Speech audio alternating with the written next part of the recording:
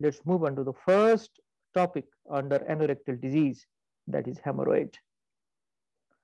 Now, to understand hemorrhoid, I need to understand these three mucosal pad, okay, three mucosal pad, and these three mucosal pad are maintaining the anal continence.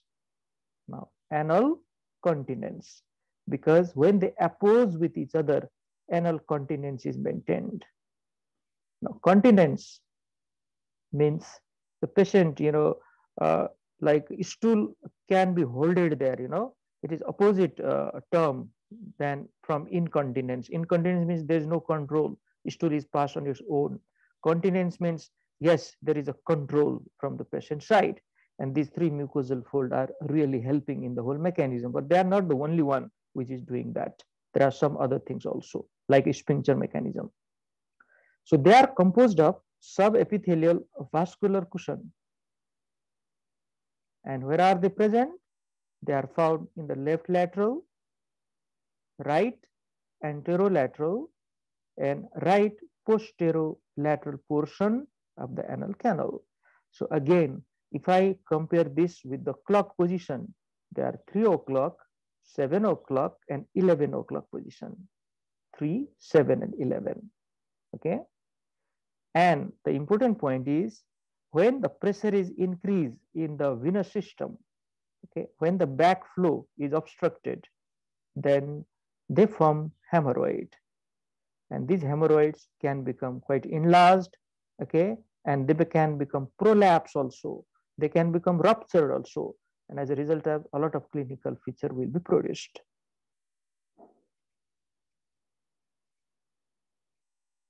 Now, this is a beautiful picture, okay, which is telling you almost every concept. Now, see that, please. Now, these are the enlarged anal cushion. Look at here. It exactly looks like this, and it may come downwards. Sometimes it will prolapse outside. Sometimes there is trauma and it starts to bleed. Okay. When it is still inside, there is no pain. But when it gets thrombosed and when it comes outside, it may have pain. So all these are clinical features which we are going to talk. So this is a prolapse rosette of internal hemorrhoids. Okay. And then these are the three positions. But in this picture, they do not exactly look like 3 o'clock, 7 o'clock, and 11 o'clock position. But remember, when we examine our patient, usually those hemorrhoids are present in those three important positions, just comparable to the clock. So nevertheless, this is right posterior anal cushion, right anterior, and left lateral. What is the cause or etiology of hemorrhoids now? Let's go to the important part of this lecture. What are the causes? The cause of hemorrhoid is not well understood, but the following factors are important in the formation of hemorrhoids. And these are constipation and prolonged straining at the stool. Constipation is a very, very important point here. It is quite easy to understand. When we are constipated, okay, we take a longer time, okay, in the toilet, longer time, and we often strain to pass the stool. Now, during that mechanism, there is increased intra-abdominal pressure, and that pressure will be there most of the time when the person is consistently constipated. And this is a very important factor in the formation of hemorrhoid. So the important cause for constipation is typical Western diet, means fatty diet, which is low in fiber, okay, and this type of diet usually cause hemorrhoids. So to prevent from hemorrhoids, one of the treatment, what we tell to our patient is increase the fiber in the diet. So what are the fiber containing food in your diet which you can include? Yes? Some vegetables, fruits. Very good, excellent. Okay, these two are the most important one, vegetable and fruits. So we need to eat them, we need to include them most of the time in our diet. And along with that, drink plenty of water and do a bit of physical exercise. If we pay attention on these things, person will not be constipated, and there's no chance of development of hemorrhoid. Yes, there are some pathological causes also. We'll talk about that, but this is the most important point. Hemorrhoids are uncommon in the developing country, but this fact is changing very quickly because of the lifestyle where people are following even in the developing world. Okay, they are having that lavish type of lifestyle. They are very inactive. They are taking all that junk type of food, very fatty food. So this fact is changing actually, because we are also seeing a lot of cases of hemorrhoid in the developing country. The second important point is increase anal sphincter tone. Increase anal sphincter tone. Now, several effective treatments are there which aim to reduce anal tone, including anal stretch procedure and nitroglycerin ointment. Now, why this is explained in the reverse way is to make it easy for you. And these are the very important, treatment part of hemorrhoids. Why are they applied? Why are they done there? Because the anal sphincter is contracted. It is having increased tone. Okay. And we really do not know what is the reason. Probably there is some inflammation in the nearby area. Okay. Probably it is irritated, something like that. But it has increased anal sphincter tone in this type of people. Another one, obstruction of venous flow may play a role. Like, see there, hemorrhoids is very common during pregnancy. Now, what is the reason for obstruction of venous flow during pregnancy? Why? How can I explain that? Sir, sir, Yes, sir. yes, yes, yes. Sir, during pregnancy, like two things can happen. Sir, firstly, due to that enlarged uterus and everything, sir, we can have the compression of the, that superior rectal vein or superior hemorrhoidal vein, sir, we can have the compression. And sir, secondly, sir, due to high level of progesterone, sir, sir, the smooth muscle in the wall of the vein, sir, they can relax and dilate. So, sir, due to which there also can be that less venous flow, sir. Okay. Now let me clarify that. Okay. Many other students also know this.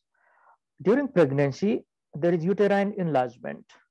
That uterine enlargement can give pressure to the inferior vena cava, especially when the lady lies supine, especially when she goes to sleep.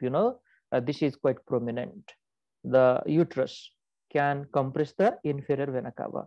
Now, inferior vena cava is the biggest vein there, which is taking all the venous blood towards the heart. So when that is happening, okay, definitely, especially the inferior rectal vein, okay, is the one which is suffering here, because inferior rectal vein ultimately drains into the inferior vena cava. So that is really helping in the formation of hemorrhoids. And next reason, what you told is progesterone. Yes, I agree with that also. The important reason here is progesterone is, relaxing type of hormone. It is relaxing the smooth muscle, and that smooth muscle of the our gut also, large intestine, all those smooth muscle are also relaxed. So there is a chance of constipation in case of pregnancy. Constipation is also helping the process again. So these are some of the multiple way. Another important one is portal hypertension. Now, portal hypertension can be caused by three important ways. One, portal vein thrombosis. Second, cirrhosis of the liver, which is called as hepatic causes of portal hypertension. And third one, okay, hepatic vein obstruction. We also call it hepatic vein thrombosis or Budd-Chiari syndrome. There are so many other causes, okay, but I'm just trying to give you concept here. Remember these three main causes of portal hypertension. Now, any of these causes, portal vein, okay, pressure is elevated, and superior rectal vein, it is draining into the portal vein. Now see that the superior rectal vein is affected here. So ultimately that venous cushion, which we are talking right now, are enlarged. So this is the mechanism. Now let's classify this hemorrhoid, internal and external. Internal hemorrhoids means the origin is above the dentate line and they are generally painless. And external the origin below the dentate line, and they are generally painful. Now, this is important one. And this dentate line or pectinate line is the watershed line or watershed area there. Everything is, separate from that line. Above, everything is separate or different. Below, everything is different. Even the arterial supply is different. Even the venous drainage is different. So let's, correlate the things again.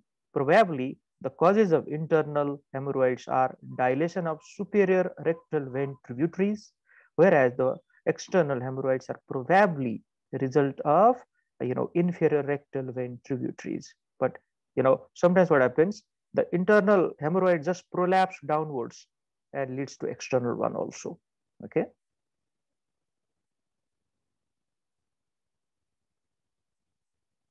Now this is a beautiful diagram which is explaining everything nicely. Now, see this, these are the hemorrhoid, these are the dilated veins, prolapsed vein. Okay, so here is the external hemorrhoid, and this is a prolapsing internal hemorrhoid. So see, look at the color, it is a bit differently shown so that you can understand it easily. So this is prolapsing internal hemorrhoid, which is presenting as external one. So prolapse internal hemorrhoid is a better term than the external one. External hemorrhoid means when it is developing below the dentate line. So another picture which is very making your concept quite clear. Internal hemorrhoid, see this, it is originating above the dental line, but it may prolapse downward. This is external hemorrhoid. This is external rectal plexus, internal rectal plexus. Okay, and in this condition both are combined together. Origin is above the dentate line as well as below the dentate line also. So mixed type of hemorrhoids. Now let's classify these hemorrhoids in other way. One is internal and external, we have done that. So another way of classifying them is under different grades according to the severity. Okay, according to the severity. Now what are those? Grade 1 hemorrhoid means it do not prolapse out of the anal canal.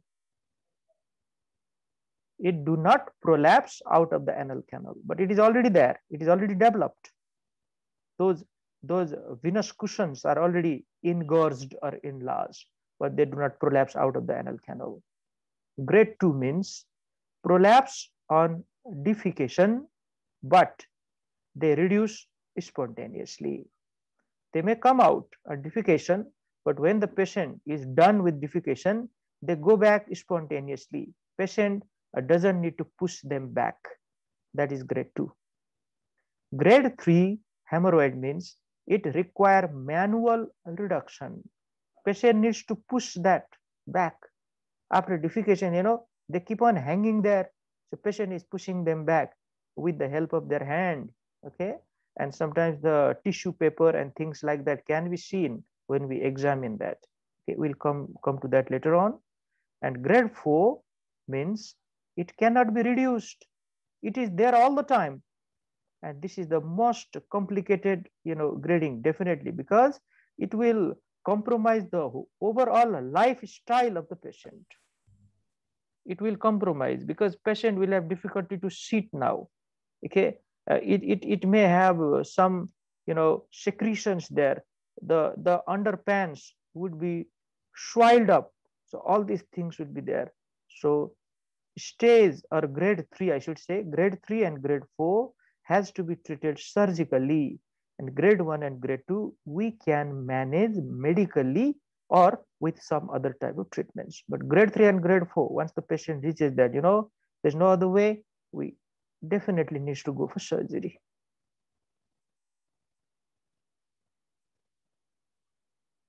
Now this is another type of presentation regarding these grades.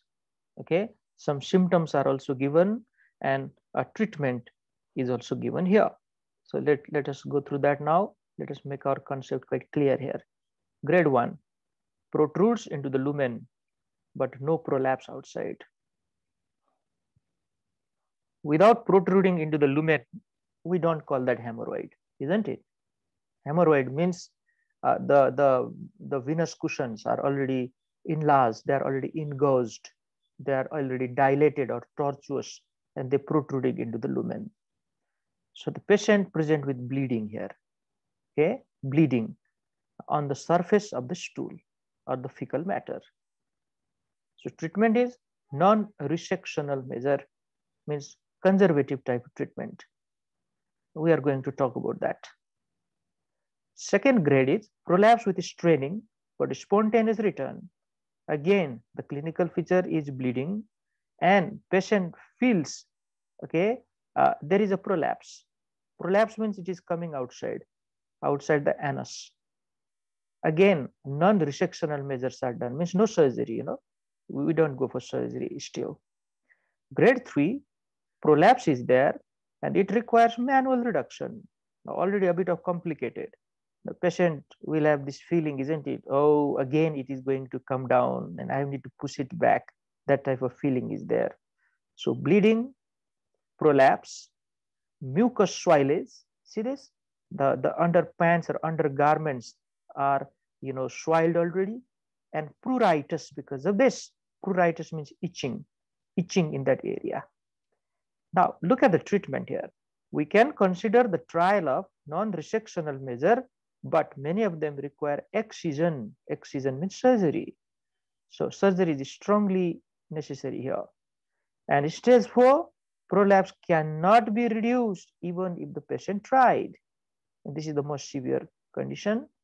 It will present with bleeding, a prolapse, mucus soilage, pruritus, and even pain. And treatment is definite excision. There is no other way. This is a very good concept of hemorrhoids here. Now, let's talk a bit about epidemiology. Hemorrhoids are very common all over the world. Now, in the beginning, we talked about it is quite common in the developed country because of the Western type of diet. But trust me, this is also equally common in our part of the world these days. Hemorrhoids seem to affect men more often than women, and women tend to be susceptible at particular time, like in pregnancy and the puerperium. Okay, puerperium means after the delivery of the baby, up to 6 weeks. That is called puerperal period. Now, what are the clinical features?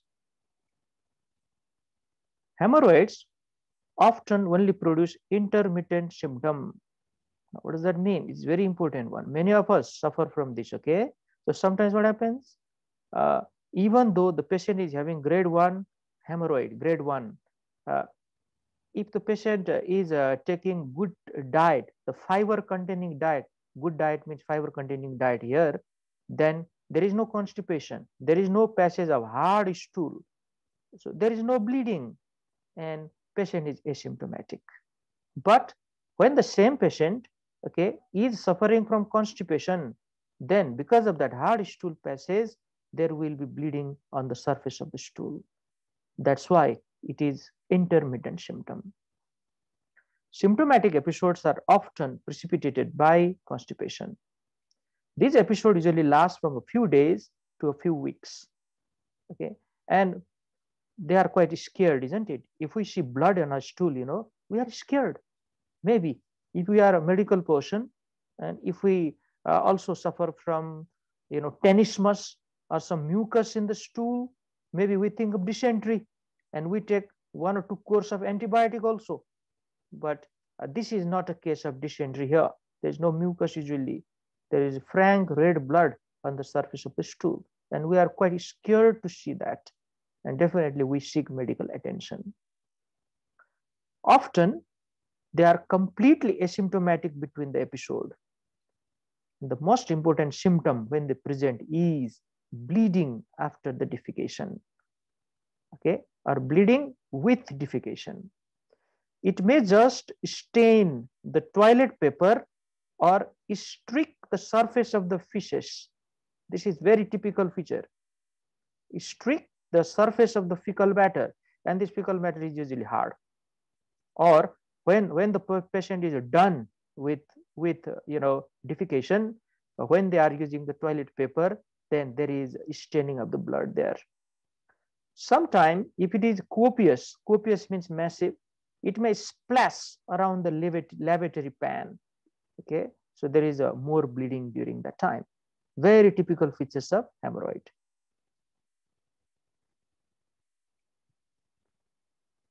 So apart from that bleeding, there is fecal swelling.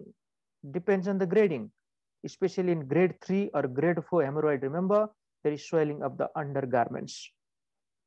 There is mucus discharge. Again, it will swell the cloth. There is pruritus ani. This is itching around the anus. That itching is because of the swelling and the mucus discharge. This is quite, prominent feature. Occasionally, there is pain. Now, this is quite an important point to understand. This pain is mainly because of thrombus formation. Okay, thrombus formation in that hemorrhoid. And usually external hemorrhoids are painful than the internal one. Sometimes it is so severe pain that patient needs hospital admission because of this. And another one, it may felt as a rectal mass. So grade 2 to 4 may be felt as a rectal mass. Remember, in grade 2 also, there is prolapse outside, but it is spontaneously going back. Grade 3, patient needs to push it back, and grade 4, it cannot be even pushed inside. So all of them can felt as a rectal mass. So these are clinical features of hemorrhoids. Now, what are the differential diagnosis? What are the conditions which can be considered as the differential diagnosis of hemorrhoid? See there. First is perianal hematoma. Perianal hematoma. Now, this is collection of blood clot around the anal region. This lesion is always covered by the skin, which distinguishes it from the mucosa-covered prolapse hemorrhoid. Now, hemorrhoid covered by mucosa of the anal canal. Okay, so it is easier for us to distinguish. Now, can you tell me what is the big difference between skin and mucosa? Yes, of the anal canal. Okay, I'm not asking about other mucosa, especially of the anal canal. What is the difference? What is the epithelium of the skin? Which epithelium is there on our skin? What is the epithelium there? Yes, this is stratified, okay, stratified squamous epithelium, keratinized type on the skin. It is keratinized always on the skin, okay, on the skin. But on the mucosa, it is non-keratinized type. It is still stratified squamous epithelium, but it is non-keratinized type in the mucosa of the anal canal, whereas on the skin, it is purely keratinized. But epithelium is same. Exactly. That's what I'm talking about. Above the dentate line, it's a different one. Already talked about. Below the dentate line, in the lower half of the anal canal, the epithelium is stratified squamous, non-keratinized type, and the last part of the anal canal, which is very near to the skin, the epithelium is almost like skin. It is keratinized type. Okay, so these are the important point. Anal fissure is another differential diagnosis of hemorrhoid. Anal fissure, and this is considered especially in external type of hemorrhoid or painful type of hemorrhoid, because anal fissure is a very painful condition. Other differential diagnoses are rectal prolapse. This is a condition where rectal mucosa is prolapsing outward, and even hemorrhoids can prolapse outward, so it can be considered as a differential diagnosis. Anal polyp, it may hang outside, so can be considered inflammatory bowel disease because they present with blood on the stool. And even rectal carcinoma, okay, it has got mass inside, patient can feel that mass sometimes, it may hang a bit downward, and more importantly, it also present with blood on the stool. So these are different differential diagnosis of hemorrhoid. Now, These are the investigation which we can do in a case of hemorrhoid. We start with the digital rectal examination first. Okay, DRE, digital rectal examination, also known as per rectal examination. Okay, according to the different literature, it is mentioned. So this is a finger examination of the rectum and anal canal. It helps to exclude carcinoma and provides a useful measure of the anal tone.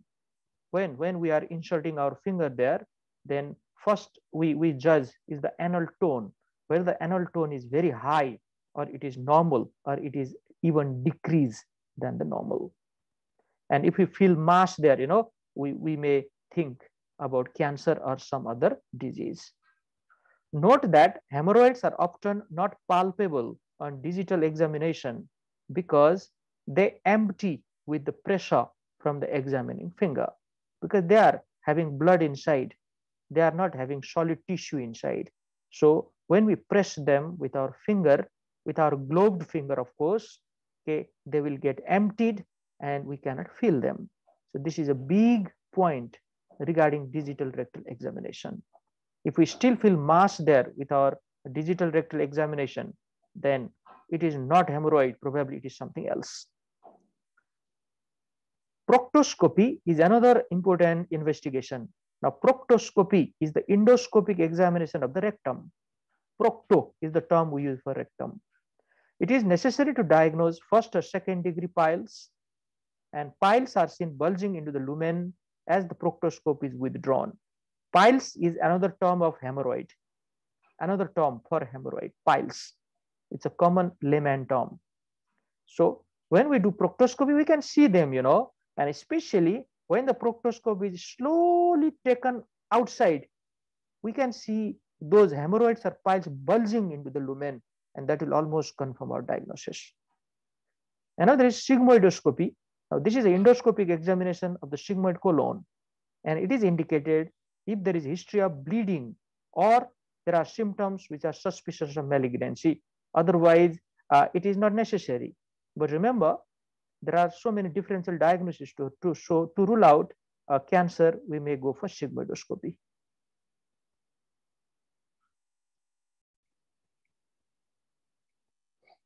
So we're talking about hemorrhoids. Now, how do we manage a case of hemorrhoid? There are two types of management: conservative and surgical. So let's start with conservative management first. See here. Regarding the conservative management, okay, first is ensure the perineum is dried, just to have a symptomatic relief, because in this case, usually the perineum is soiled with some mucus, okay, with a bit of blood, maybe it is dried up there. So perineum should be dried and washed properly, especially if we apply talcum powder there, then perineum would remain dry. This is just one of the symptomatic or conservative management. Another one is digital replacement of the prolapsed hemorrhoid, and patient should do that. They should not, keep hemorrhoid just prolapsing there. But this is just a symptomatic relief, okay? It is not a permanent solution at all. It will again come back when the patient defecate next time. Application of local anesthetic cream and ointments, especially in painful type of piles or hemorrhoid, this will help the patient. And then we can reduce the spasm of internal anal sphincter by applying glyceryl trinitrate ointment, also known as nitroglycerin ointment, because we know nitroglycerin is a muscle relaxant. Okay, it's a muscle relaxant. So this is a very popular type of treatment.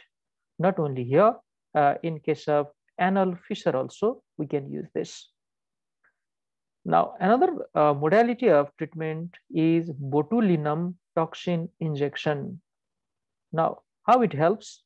How botulinum toxin helps? Anybody? Maybe it cause flaccidity. Yes, absolutely. Relaxes your sweat, sir. Exactly. It relaxes the muscle. Again, the similar type of effect. Remember, botulinum toxin is produced by Clostridium botulinum type of bacteria. and this toxin, doesn't allow the release of acetylcholine from the presynaptic vesicle. It doesn't allow the release. So if acetylcholine is not released, then there is no muscle contraction, and this principle is utilized in the treatment here. This botulinum toxin is a expensive type of treatment, and it is also used in some other purpose. For example, if a bit of older, middle age to older ladies, especially if they develop wrinkling of the face, if they develop wrinkling of the face, and if they want to get rid of that, they are injecting botulinum toxin, and it really helps. But they need to keep on repeating this time and again. Let's move on.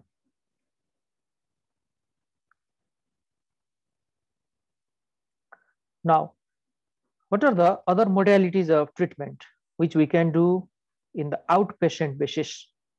Outpatient intervention or outpatient basis. You don't need to admit the patient in the hospital, but if the patient presents with hemorrhoid, then we can do this type of therapy. They are known as sclerotherapy, rubber band ligation, photocoagulation, and even cryotherapy. Sclerotherapy means you injecting some sclerosing agent on those hemorrhoid and destroy them or sclerose them. Rubber band ligation is the same type of principle. You apply the rubber band at the base of those hemorrhoid so that they will get necrosed and fall off. With this, a small amount of bleeding will happen, and that will stop on its own. This is rubber band ligation. Very commonly used treatment is this. Quite easy also. Photocoagulation and cryotherapy are to destroy those hemorrhoids. Now, these treatments are appropriate for grade 1 or 2 hemorrhoids only. In grade 3 or grade 4 hemorrhoid, we do not usually go for that. We definitely go for surgery. Okay. And one other one is they are having larger pile, that is grade 3 or grade 4, but they do not wish to undergo inpatient treatment or surgery. People are like that also. They are very afraid of surgery. They think, okay, if I go to surgery, then there will be extensive damage, something like that. And even with good counseling, you cannot change their thinking. So we can still go for this type of therapy. Now, there's one picture which I've collected. Just see here. This is an internal hemorrhoid which is hanging there, isn't it? Which is prolapsing there. So this is a rubber band ligator. So you catch this, hemorrhoid with ligator, and then you shoot it. Okay, just like a gun. Okay, you shoot it just like a gun. This rubber band will go and attaches or apply itself on the base of this hemorrhoid, and over a period of time, this will get necrosed and fall off. This is the principle of rubber band ligation. This type of therapy is also used in esophageal varices. The principle is same. What are the inpatient intervention now? They include gentle anal dilation under general anesthetic, and hemorrhoidectomy. So these are the two ways. One is anal dilatation under GA, and this is known as Lord's stress procedure, and another is definite surgery known as hemorrhoidectomy, the removal of hemorrhoid. Now let's talk about them one after other.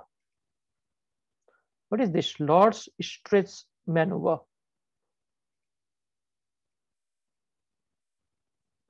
The Lord's procedure or Lord's stretch procedure involve manual dilatation of the anal sphincter, and it should always be done under general anesthesia because it may be very painful procedure. It results in lowering of intra-anal pressure during defecation because you have stretched that anal sphincter with your hand. Okay, so naturally it will make the passage bigger and the passage of stool becomes easier. With a reduction in straining, there is less vascular congestion of the anal cushion. So, the mass may get decreased in size over a period of time. But one important point to note here is If this procedure is done uncontrollably, means inexperienced person has done it, a doctor has done it, then it may cause permanent fecal incontinence by tearing the anal sphincter, okay, especially in the elderly patient. So Lord's stress is one of the procedure. Let me tell you once again, if people do not want to go for hemorrhoidectomy, then this is one of the option again. But in grade 3 or grade 4, the best treatment is hemorrhoidectomy, clearly. See there. So hemorrhoidectomy is the surgical treatment. So the piles are excised together with any surrounding skin tag. And these are the indications. The indications are recurrent clot formation in external pile. This is a painful type of condition. So we remove them. Failure of banding to control the internal pile. You have done the rubber band ligation before, but it fails to control it, or the therapy fails. It was not successful. Grade 4 piles, when they are permanently prolapse outside, they are not even going back after pushing, and persistent bleeding. All of these are strong indication for hemorrhoidectomy.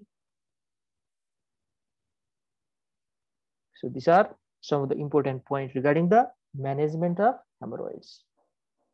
Now, what can we do for the prevention? Okay, for the prevention. One of the important point here regarding the prevention is, okay, we should modify the diet. We should modify our lifestyle regarding the dietary intake. We should take more fiber containing diet, and the diet should be made bulky. Okay? Bulky means it has more fiber. This approach may also prevent deterioration in patients who already have piles. Definitely. In grade 1 or grade 2 pile, remember, patient may be asymptomatic if constipation is not there, because when the stool passes down, there will be no bleeding if it is not constipated. And especially this can be maintained by increasing the fiber in the diet. The time spent in defecation should be minimized. If patient is taking a lot of time for the defecation, that means this is a case of constipation. So time should be minimized. And again, the same thing, it is controlled by the diet. Post-operative management of hemorrhoids can be done by, okay, now again, a good counseling regarding the dietary intake or the modification of diet. The patient drink a lot of fluids or water. Any discomfort is usually controlled by the use of non-steroidal anti-inflammatory drug, because pain may be there for a few days after surgery. So prescribe NSAID drug, and suppositories are only rarely required, but if patient need, they can apply for that. Like glycerin suppository, it will make stool a bit softer and it is easier to pass. So these are some of the management issues regarding hemorrhoid. It's a very important class from the practical point of view and theoretical point of view as well.